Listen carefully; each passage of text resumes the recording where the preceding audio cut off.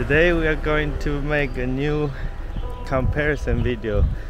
So first I have here Sony A6400, which is my favorite camera, casual use.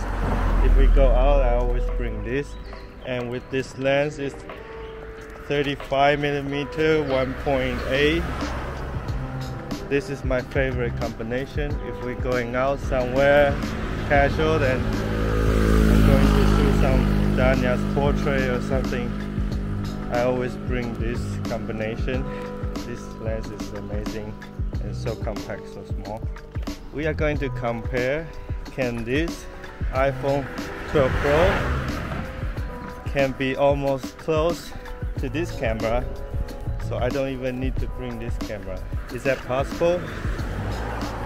Let's try. Danya, how do you think? I'm thinking about my dogs. Okay.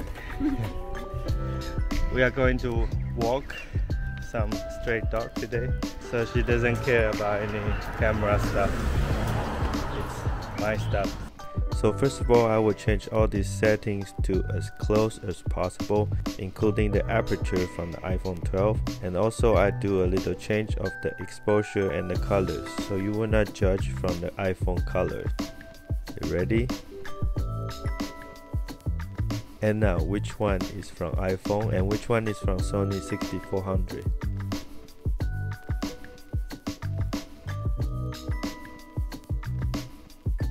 Sometimes you can tell because iPhone usually will keep more details compared to camera. iPhone usually have better ability to keep these details from the low light and also more exaggerated colors.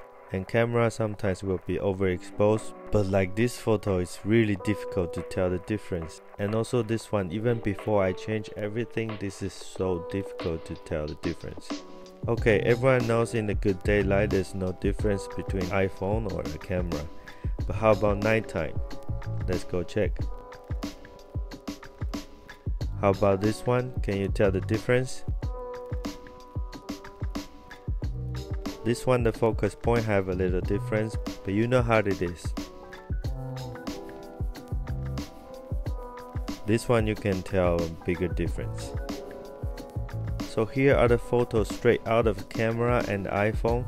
As you can see that you can tell the difference from the colors, but you see after if we change the exposure and the colors, then it becomes very difficult to tell the difference.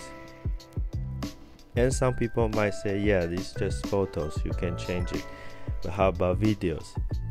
And check this out. There is an app called Birocratic, which can create this shadow depth of view in the video mode.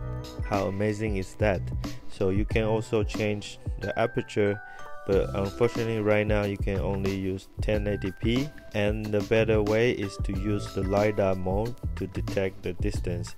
However, if there's something in front of you, the distance detection will change and you will be out of focus and you will be looks bad. But if you keep distance with your background and if you are not moving too much, it still can look pretty good. So that's it. That's today's comparison. Hope you like this video. Please give us a like, subscribe us, and see you in next video. Thank you.